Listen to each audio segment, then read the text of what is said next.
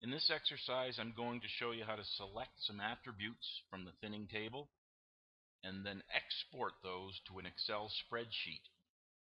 To use this, you will need XTools Pro, and that is available through my website at www.woodtrax.com.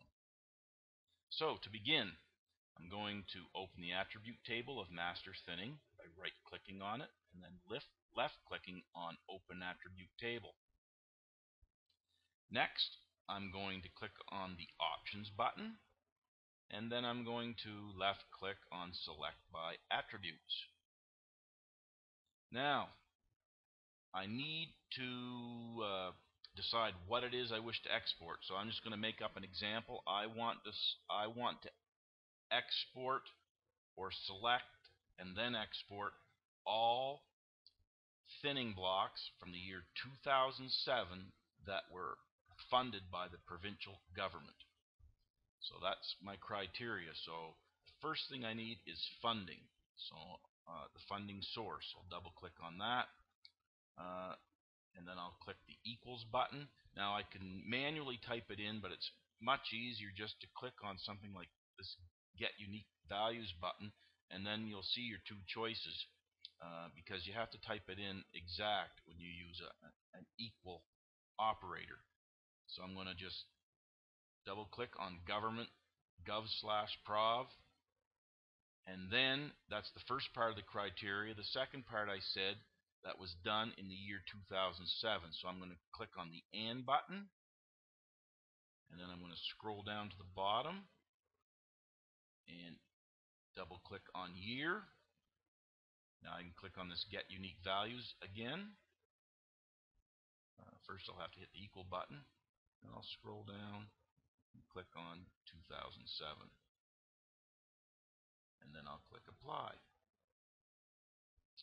If you look down here, you'll see 451 out of 3,794 records have been selected. You can see them all in together if I just click the selected button. And there you will see them. So we have our selection set. Now we need to export this to an Excel spreadsheet. So down here on XTools Pro, I'll click on that. I'll come up here to Table Operations, and then I'll left-click on Export Data to MS Excel. Now, make sure that it is the selected features and not all of the features. By default, if you have a selection set, that's what will be this will be checked off. So what I'm going to do is just select some fields that I want to appear in the spreadsheet.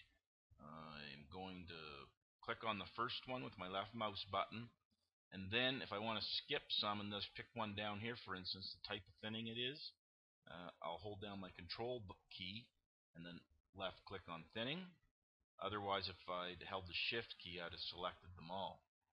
I'm going to also scroll down here and click on acres, hectares, and the year that it was done.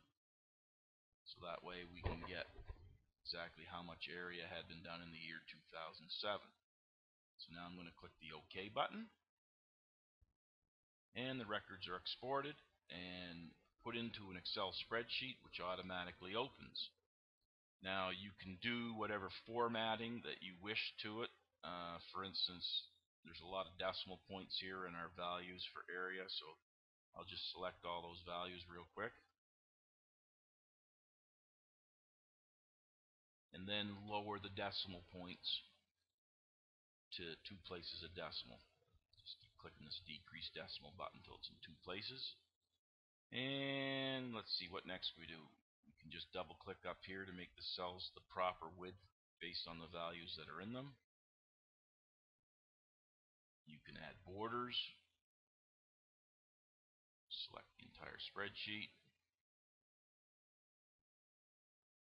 by right-clicking on the spreadsheet, left-clicking on Format Cells, and selecting the Border tab, outline them all, and then inside them all, click OK.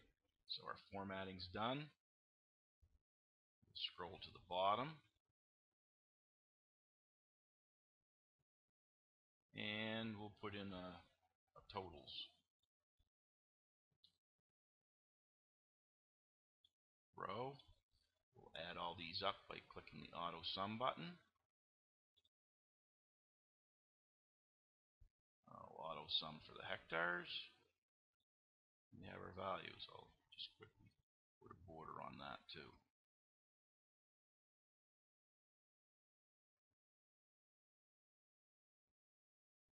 And we're done.